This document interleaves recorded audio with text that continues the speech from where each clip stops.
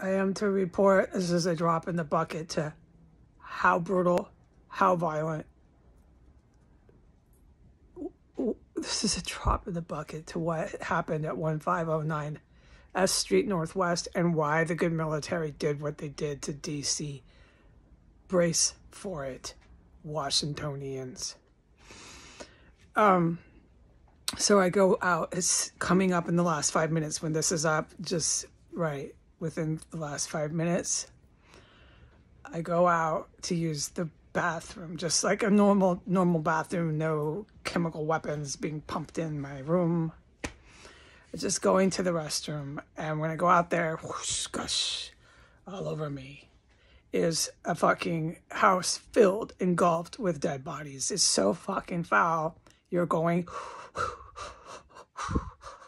you cannot breathe through your nose. It is fucking dead body fucking gore here.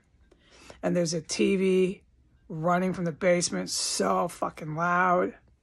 And I'm not allowed to say anything else that I've witnessed in here except only this, that as soon as I close that bathroom door,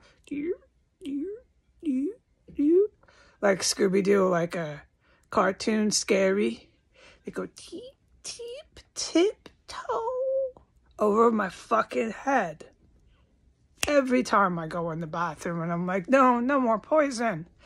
But I just left. They were just standing over my fucking head. That's all I'm to report. Bye.